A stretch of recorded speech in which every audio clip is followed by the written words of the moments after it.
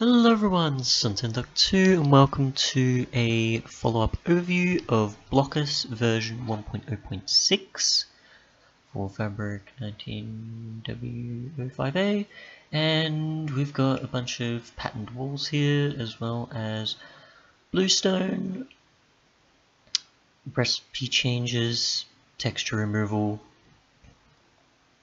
and so on.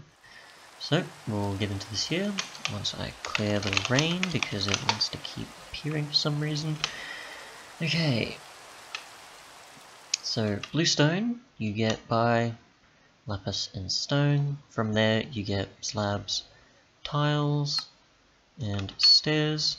There's also the tiled slab and pillars, like so.